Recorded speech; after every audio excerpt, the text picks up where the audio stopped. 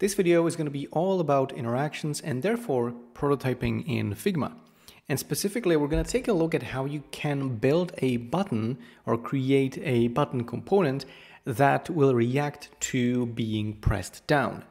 Similar to a hover state, this is going to be done through variants, and these variants are going to be connected through interactions. So it's going to be an interactive component, and based on that structure, we're going to be able to create a button that reacts to a press down state. So if I were to draw a simple scheme like this, let's say this is our button component, we're going to have a hover variant, right? So let's say the button is going to become a slightly lighter when you hover your mouse over the button.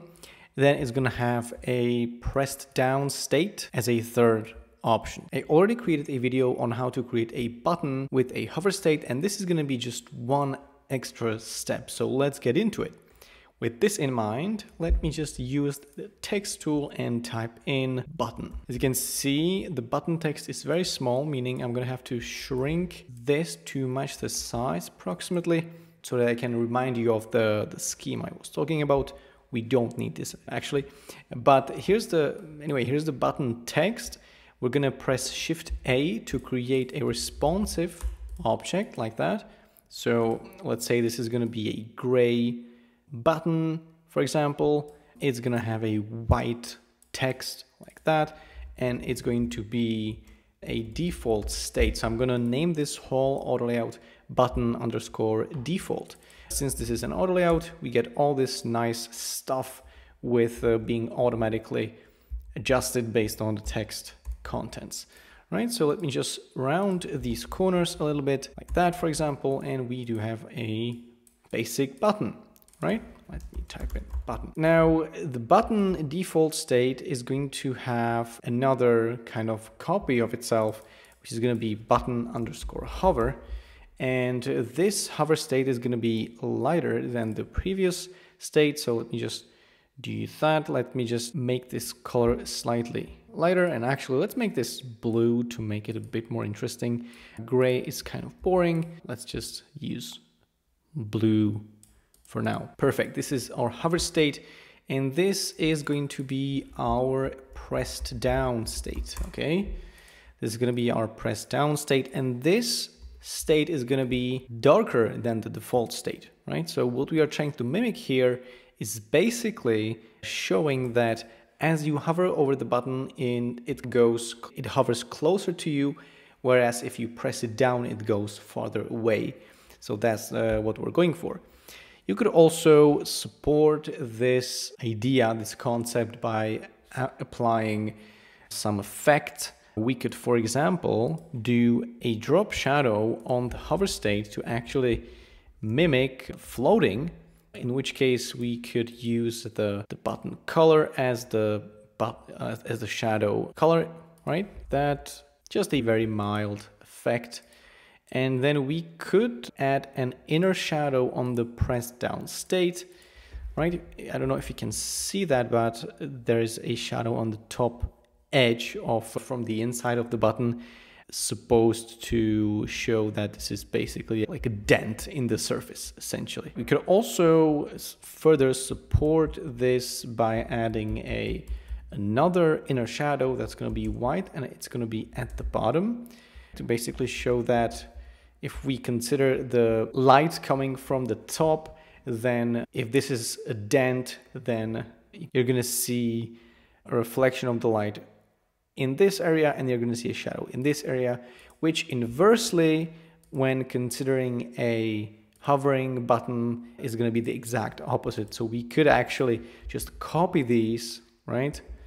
Copy these effects, and we could just change their positions. So swap the Y values of these two shadows, right? So as you can see now, this looks plastic, 3D, floating, all that stuff, and this looks pushed back, pushed into the surface. Let me just do a couple adjustments. Okay, this is very simple. Now this is the design, and the reason I'm including this is because it's very important to provide a good user experience, you want to differentiate between these states, and you want to be aware of general conventions regarding this. And usually when you press a button, it goes down, right? So we want to mimic that real life type of situation. Okay, now we need to take all of this. I'm going to select all of this and we're going to turn this into a component set. We're going to create a component set, not a component set. This is going to create a component with 3 variants. These variants, as you can see, are called button default, button hover, and then button pressed down. We could also just remove the button from the variant name. So let me I selected all of these, Command R, and then I'm going to match the word button and I'm going to replace that with nothing, which means we're going to remove the button word, but then also we need to remove the underscore, which I'm going to be doing right now. Perfect. Default, hover, and then pressed down. Nice. So I'm going to rename this component to button with a pressed down state. Right? That's what we're doing. This button is going to have a hover state. So let me just go to prototype. And now here we actually start defining the interaction. Here we actually start creating the interactivity. Before we do that though, let me just create a test frame and show you what I mean. If we launch the prototype now with this component placed into the test frame, then you can see that when you hover over the button, when you click it, nothing happens. So it's absolutely uninteractive. Okay, I'm just going to fill the screen, right? Nothing happens. Now I'm going to select the first variant and go to prototype. And then I'm going to connect the first variant with the second variant, right? And I'm going to say, while hovering, change to property 1 hover. It's going to be smart animate ease out. And now if we actually go back to the prototype, we reset that, you can see that upon hovering, this button reacts to hovering, okay? But nothing happens when I click it. You can hear that I'm clicking my mouse, but nothing really happens. We need to go one step further, and from the hover state, let's just think about this for a moment. From the hover state, when your mouse is over the button, that's the only state from which you can go to the pressed down state. Before you press a button down, you need to hover over it. So you always need to go through the press down state from the hover state, right? I hope that makes sense. But in any case, let me just connect the hover state with the pressed down state. And I'm gonna go to while pressing, okay? While pressing, property 1, press down, smart animate, ease in and out.